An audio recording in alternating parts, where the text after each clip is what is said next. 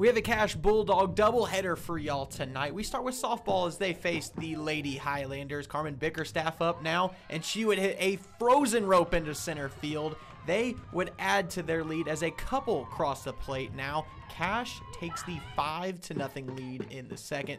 Madison Tate up. She hits a screamer to the hot corner. Runners on first and third with nobody out. Cash already with a big lead, and they would score 9 runs in the bottom of the second, including this line out to center. Caitlin Hodge gets the RBI, and Cash wins in blowout fashion at home, 15-0.